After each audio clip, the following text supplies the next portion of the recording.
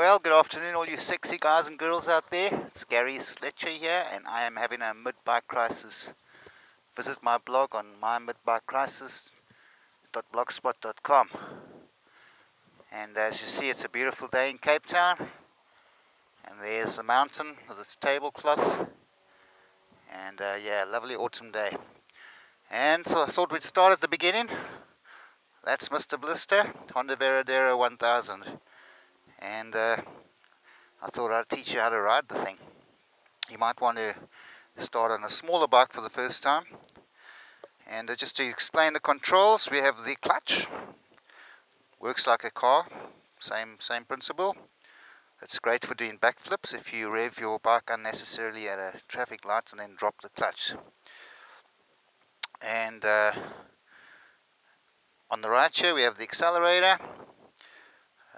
To open the accelerator you go that way, and to close it off that way, and if you let it go it should click back to its original position. And we have the front brake here, very helpful if you want to stop. Down here we have the gears. How you use the gears: from neutral you kick down once into first. You obviously must pull the clutch first, and then up to second, third, fourth, fifth and sixth, and don't try and change to seventh, it's just embarrassing. I do it all the time. And on the right we have the back brake, also helpful if you have the sudden urge to stop. While learning to ride the bike you want to use the back brake mostly, because the front brake is very sharp. So be careful of the front brake, and remember where the brakes are, okay?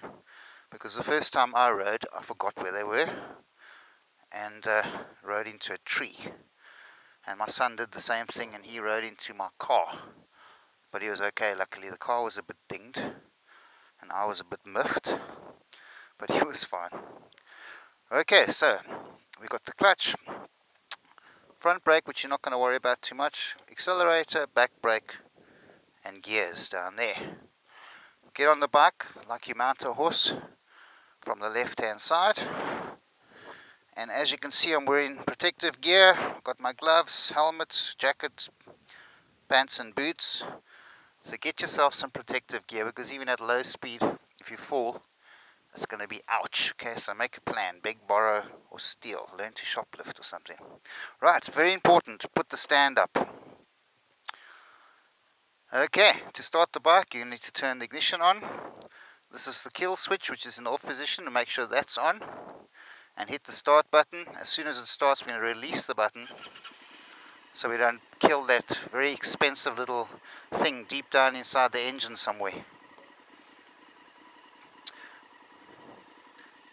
Okay, I'm going to pull the clutch and kick it down into first. We're in first gear. You heard it click there, I hope.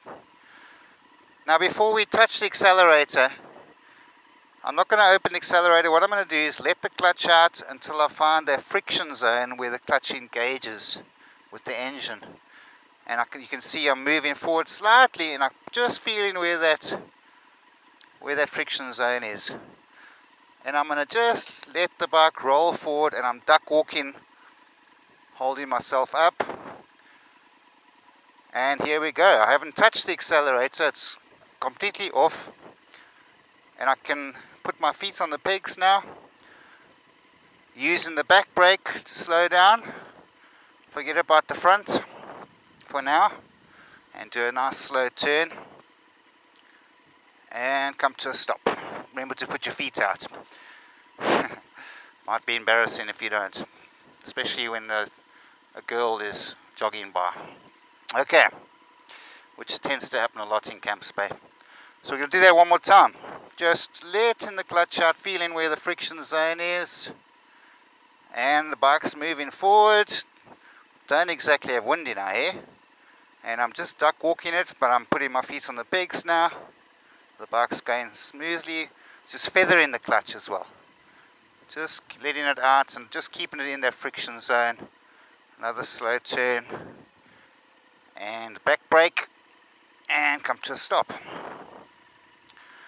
Now I'd suggest you do that a few times just to get used to the bike, Get used to where that friction zone in the clutch is.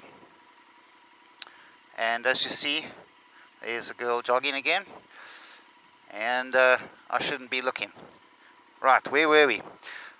Okay, so you want to do that a couple of times to get used to the clutch, because if you drop the clutch, the bike's going to lurch forward. Now once you've got that under your belt, you want to start using the throttle, but very, very gently, okay? And this is how you do it. You obviously put it in first gear, which I already am in, and open the throttle slightly, about 2000 revs, and let the bike go slowly. Put your feet on the pegs, back brake, and now you can, as you see, I'm just letting the clutch out, just a little bit of throttle, very gently.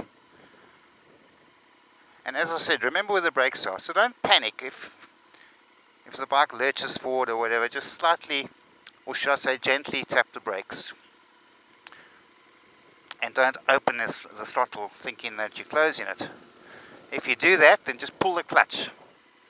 So it's back brakes and clutch will get you standing still very quickly. Okay, now as you see, I'm turning the wheel to steer like this, and it's taking me in that direction. But if we are going faster than like 10 k's, you're going to have to do what is called counter steering. So if I want to go left, I'm actually going to steer right, very slightly of course, not like that because you'll fall on your ass. And so let me take you on the road and show you what I mean, and we'll do some gear changing and get some wind in our hair. And I love it when you buy a bike, you think because you want to get the wind in your hair, but meanwhile you've got a helmet on. So unless you've got long hair,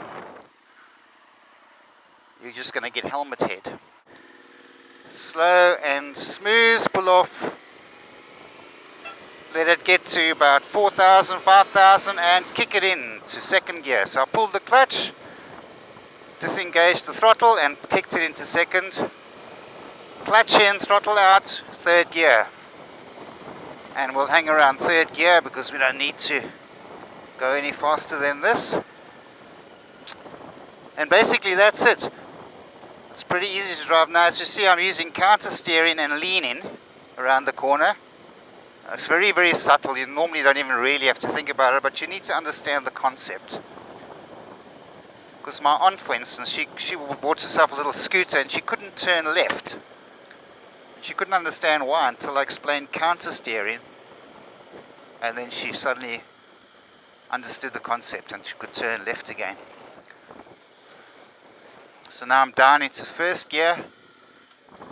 So I was in second actually. And opening the throttle a bit, let the revs come up, clutch in, second gear, and open it up again. And really it is as simple as that. Using my back brake to stop in the beginning because that front brake's very, very, very sharp. So get to know the front brake before you actually use it, so you don't go doing a stoppie, which isn't fun unless you planned on doing that, of course. And also another thing is the engine can be used to slow you down, as you can see. And sometimes it's not necessary to even use the brakes. And it's as easy as that. Don't be scared. Don't panic. And remember where the brakes are. And I hope this has helped you. And I'm going to go for a ride and experience this lovely day, but windy, which is cool. And don't forget to visit my blog, mymidbikecrisis.blogspot.com. Cheers.